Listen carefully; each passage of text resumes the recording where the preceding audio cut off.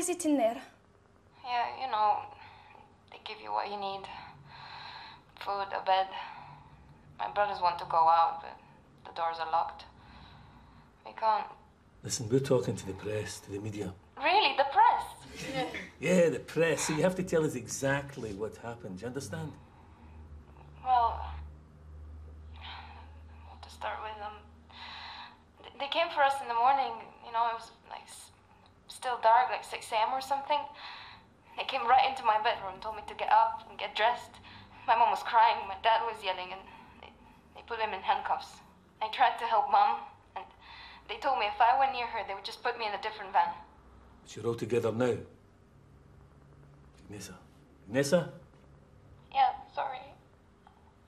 I miss you guys. 2 other girls and their families were removed yesterday. Taken to a flight to be deported. They're gone. We're going to do everything we can to get you, okay? What about my exams? Yeah?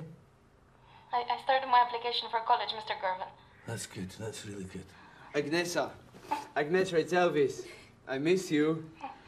My mornings are so dull without you here. Oh my God, Elvis, you never give up. Agnesa, you've got to be strong, okay? We promise we won't leave you there. Okay, we won't. Agnesa.